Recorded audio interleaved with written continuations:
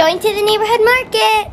Okay, so I'm almost there. I pick up my penny board, go get a Pepsi, and then I ride my penny board back home. And it took a while because a truck came in my way. And then I finally got home, set my penny board away, and opened my Pepsi and drank it. People were saying when they jumped off, they got hurt, so I'm going to show you more ways.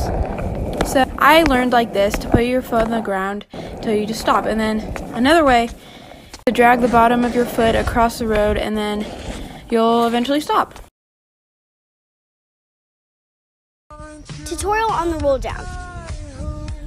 Start off by holding down your board with whatever foot you're comfortable with riding with. Start off by pushing down a little bit and push down a lot, just don't land it.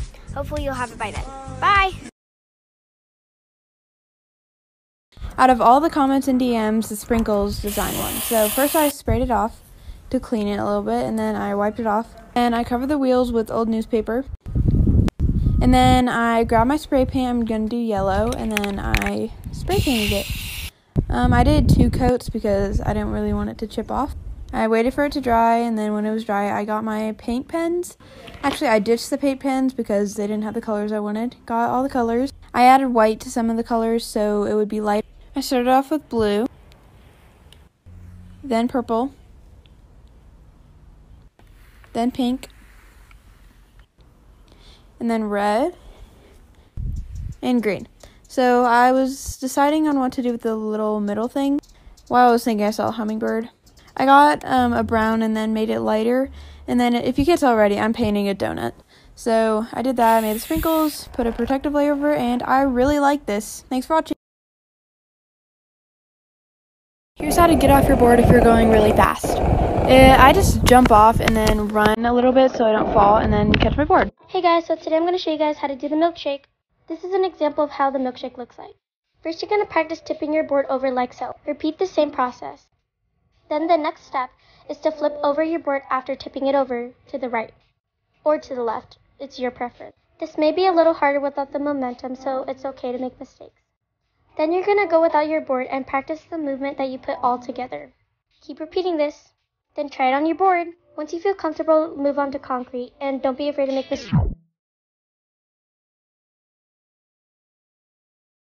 How to make sharp turns on a penny board. So if you want to turn left, just bend your knees and lean forward a little. If you want to turn right, just bend your legs and then lean back a little.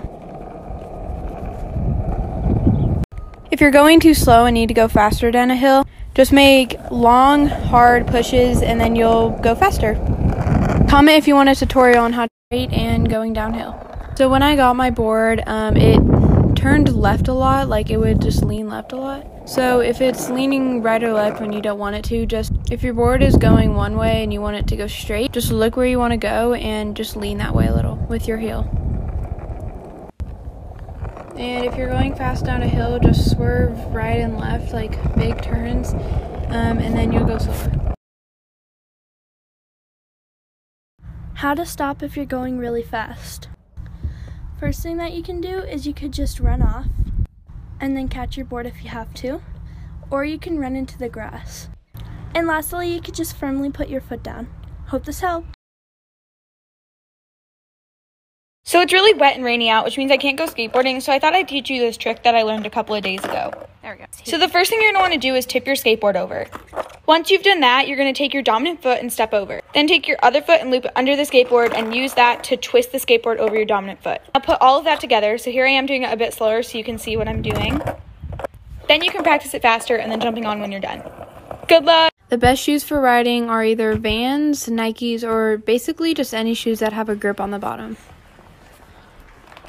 So here's a video on how to keep your balance. First, hold onto a wall and then get comfortable just stepping on it and then standing there for a little bit. And then you can try not holding onto the wall and standing on it. And then after that, you can just give yourself a little push so you can ride a little bit. If you start to fall, just put out your arm for balance. I got my board from Amazon. I painted it purple because it was neon and I just wanted it to be purple.